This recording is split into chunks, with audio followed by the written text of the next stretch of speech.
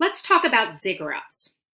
As I mentioned in the last lecture, the shrine to the gods would have been the most important structure in any Sumerian city, in any Mesopotamian city. The word ziggurat is derived from the Assyrian word for raised up. And we can see that from this image of a very old and very deteriorated ziggurat, that essentially it is a mound of earth that raises up from a flat plain. And this is a uniquely Mesopotamian form. And again, I'm showing you the ruins of an old ziggurat, but we can see that it's kind of a pyramid shape with the top lopped off. So it's kind of a stepped pyramid. The ziggurat would have been the most important part of any city. And on this flat plain on top, we would have had a shrine, and I'll show you some reconstructions of what that might have looked like in the next slide. The form also indicates processional activity, and you'll notice that there are the remnants of ramps that go up the side in what is called a bent access plan, which means that you don't approach it from the front, but rather you might climb up the side and then turn and access a shrine that's on the top, a temple on the top. It is built in the imitation of mountains. Mountains in this region would have been very important because they were sources of water that flowed off of them and made agriculture possible. They were generally dedicated to a Sumerian god of nature.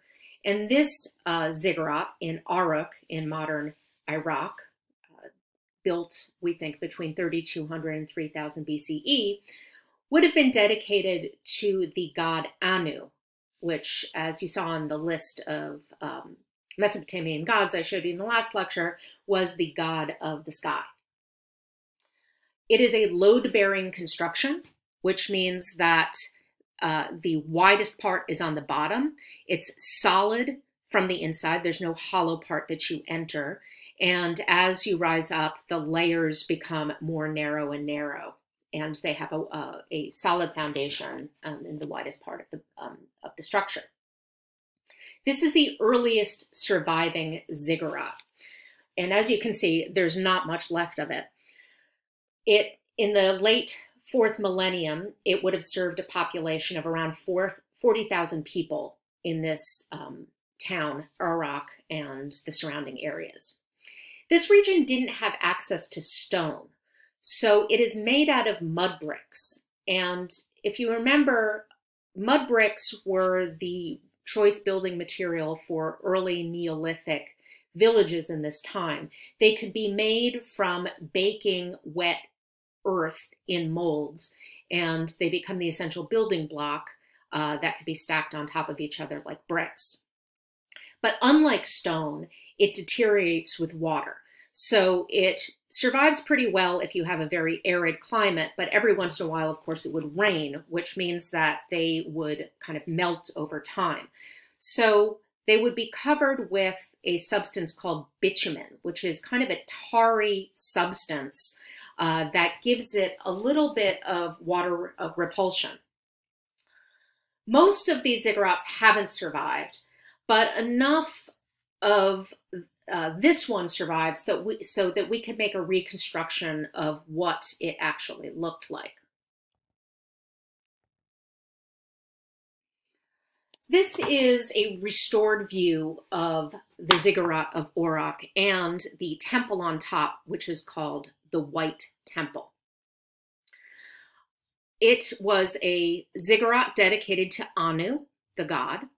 And it was called the White Temple because the structure on top would have been covered in gleaming white wash, so that it would have been seen for miles around, and the sun bouncing off the side would have really provided a really arresting view from the distance.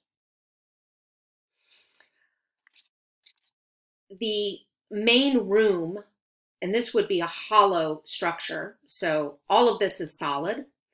You could process up the side and access this temple in the middle. The room inside is called a cella. And inside the cella, you would probably have an image of the deity, a large sculpture, and sacrifices made to it, offerings like animal carcasses and crops. A ziggurat would have been oriented to the 4 cardinal points. So north, south, east, west. This makes sense for a culture that is essentially an agricultural culture. So this relates to the path of the sun and understanding the cosmos and the passing of the seasons.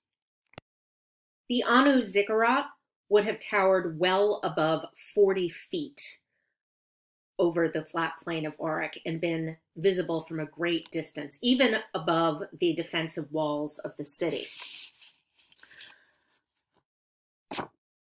So seeing the ziggurat towering above the city would also give you a visual connection to the god or goddesses honored there, but also recognize that the deity had political authority even above the ruler. Modern-day excavators of the White Temple estimate that it would have taken about 1,500 laborers working on average of 10 hours a day for about 5 years to build the last major stone platform of its massive underlying terrace. And we can assume that religious belief might have inspired participation in such project, but there was probably also forced labor or enslaved labor involved as well. Here is another reconstruction of what the ziggurat and the White Temple might have looked like. And here you can get a better sense of that processional invitation that is not a frontal access, but rather a bent access, which means that you walk up the side and then you have to make a turn in order to access the temple. The temple itself was rectangular, measuring about 17.5 by 22 meters. And its corners were oriented to the cardinal points, much like the ziggurat itself. The White Temple had 3 entrances, none of which faced the ziggurat ramp directly. So in other words, you had to make a turn in order to get to the front. And this was a typical arrangement for Near Eastern temples. I'm showing you here a much more recent ziggurat in which you can get a better sense of what a ziggurat might have looked like in the time. This is actually a site that has been excavated that had been excavated in the 1920s by the University of Pennsylvania and the British Museum. And they, in addition to excavating it, also kind of reconstructed it. So we don't get a sense of what the ruins might have looked like, but rather what a real ziggurat might have looked like. And whether they should have done that or not is a debate for a different day. But I think you can get a sense of this bent access plan in which you would walk up the side and then take a turn. This one has an additional frontal access processional staircase as well. From this reconstruction, you can get a sense of the enormity of the project, of the flat platform on which we would have seen a temple, much like the White Temple, and the sloped sides that is typical of the Mesopotamian ziggurat, the Sumerian ziggurat. One last thing to consider about the form of the ziggurat is who was invited to come and enter the shrine at the top. Well, there might have been a large procession, a communal procession up the steps, and it certainly invites people to come to the top of the ziggurat. And this might have been a ceremony that would have happened seasonally or several times a year. But the only people that were allowed to enter the temple at the top would have been the priest class or the religious people that were responsible for attending to the needs of the gods. Maybe the ruler would be invited on special occurrences, but this is not a place for the entire community to enter, but rather to come and provide sacrifices.